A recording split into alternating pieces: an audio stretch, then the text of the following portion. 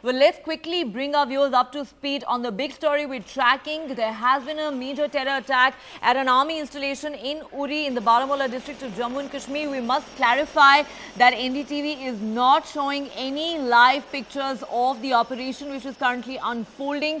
These are pictures that were taken much earlier in the morning. We are, of course, not giving away any operational details whatsoever. But what we can tell you is that intense firing is currently underway between the terrorists and the security forces at this key army installation in Uri. At least 4 terrorists suspected to be on a suicide mission are, in fact, we are told, involved in this attack.